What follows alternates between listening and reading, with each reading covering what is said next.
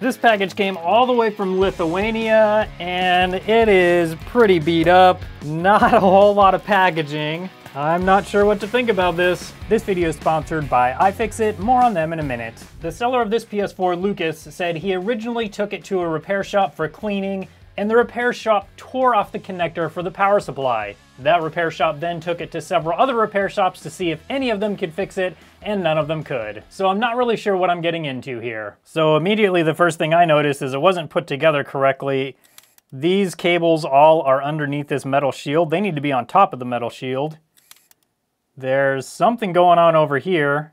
I don't know what. There should be a screw down in there. I don't know why there's not one. So already I'm a little worried about this one. Okay, and under this power supply is where the problem supposedly is. So we have the power supply connector. That all looks fine. Yeah, I see where the problem is. So this right here is what the other repair shops couldn't fix. That connector is just like totally destroyed. Looks like the motherboard has plenty of problems too. I gotta get this thing fully disassembled so we can get this motherboard out and have a closer look at the damage on the board. And let's see what we find under the metal shield after I get this last screw out. Now let's see what we find under the metal shield. Okay, nothing interesting there. We're missing some memory chip pads. Got a lot of issues down here, a bunch of extra solder. So you can't really tell on camera probably, but when I push on this, it pops back up. This should fit nice and flat against the heatsink on the bottom here. So something's going on down here too. Okay, let's see what's under the motherboard. Okay, I don't really see, we got a ton of solder over here, but other than that, I don't really see anything that should be causing it to kind of pop up like that. Oh yeah. Somebody removed this metal plate and they didn't put it back together correctly. These screws right here need to go through this metal plate. There's a hole there that a screw goes through and a hole there. Those might be the only two. And obviously, for sure, not the perfect amount of thermal paste. I mean, the sort of good news is I don't think they messed up anything with the disk drive. It looks like a lot of other pieces of this PS4 they messed up, but the disk drive so far looks okay. And now with these two screws removed, we can put this plate back in. Now that sits on there how it should. Now I need to install these 4 screws, and then we'll get the repair done and obviously take care of this thermal paste. Now the motherboard sits on there just like it should. Once we get this clamped down, it's going to be nice and flush, just how it should be. Now let's take a look at this power supply connector and see if we can fix it. But first, I'm going to remove a bunch of this solder from the back side, then we'll get to the front side. It also looks like we're missing a couple of components over here, so we'll also take a look at that. So I've got the board flipped over because the first thing we need to do is remove all of this excess solder. There's just huge puddles of it. And then while I'm at it, I'll also install these 2 capacitors that go right here. I'm going to first put a bunch of flux right over these puddles of solder that have solidified, and then I'm going to bring in my solder wick and wick up a bunch of this excess solder.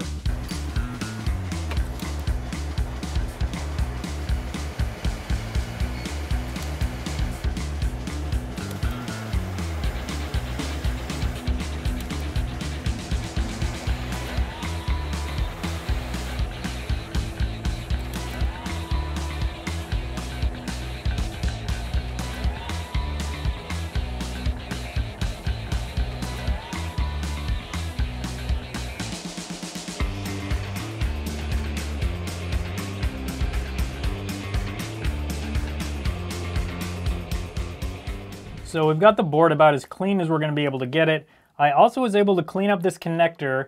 I would like to just put a new connector on here. The problem is these just aren't available anywhere, so at least not that I know of.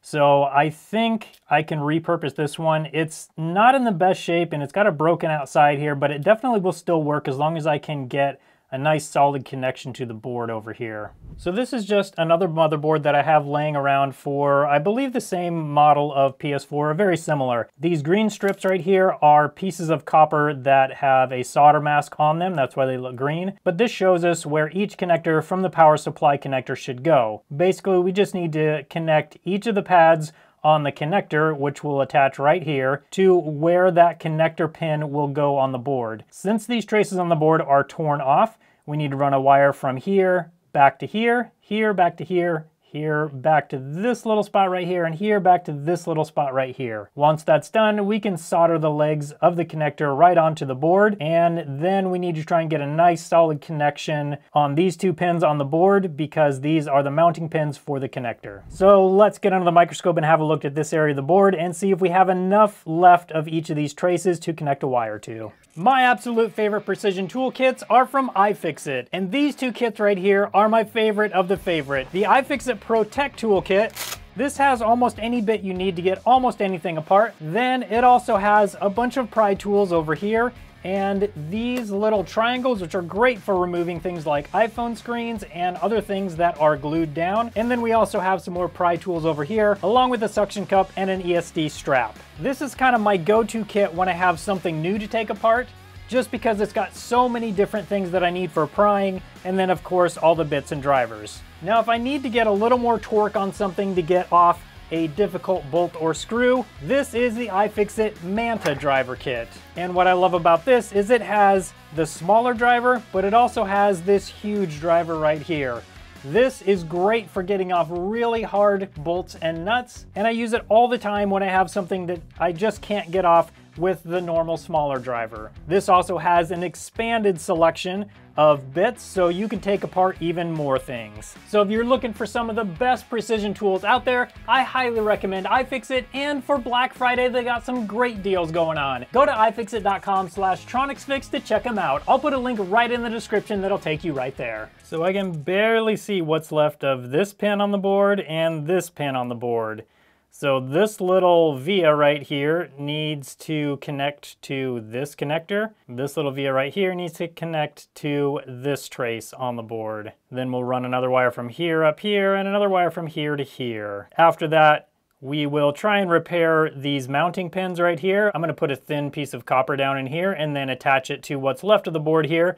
And then the same thing over here, and that'll give us something to mount the connector down to. So I'm gonna be using some tiny enameled wire to run these traces. And in order to connect the wire to the pin on the connector, I will need to burn off that enamel, and then I can just solder it directly to the connector.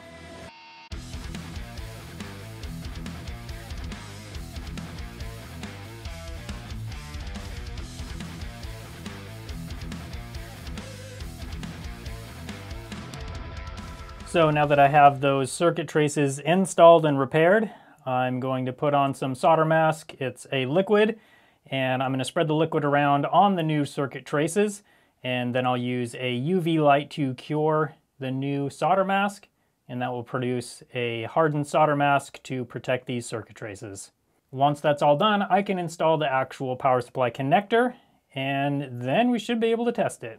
And the connector is now soldered on. It definitely doesn't look pretty, but it looks a lot better than when I started. I wish I could have gotten a little better connection over here, but it's definitely better than it was, and it should be good enough to make it work. So now let's get this thing put back together and see if it's gonna turn on. I think we all know it's gonna work just fine, since now we have a perfect amount of thermal paste. And will the power supply connect? Let's find out. Come on. Oh, I think that's it. Okay, connected just fine. Now we've got this PS4 Pro all fixed up, but will it turn on? I've got it all plugged in and it hasn't exploded yet, so that's good news. Let's start by seeing if the disk drive has power. Oh, it does. That is great news. Okay, let's try the power button and see what happens. Good so far. I hear the fan going. We got a blue light. Nothing on the screen yet. Come on. Still got a blue light. I hope this isn't a blue light of death after all that. It actually wouldn't surprise me considering the fact this came all the way from Lithuania and it didn't have that much padding in the box. But I'm still hopeful. I hope it'll go to a white light. Come on. Oh. And all we have is a flashing blue light after all of that. So unfortunately, this PS4 has a blue light of death, but the good news is that we did fix what we set out to fix, and that was the power supply connector.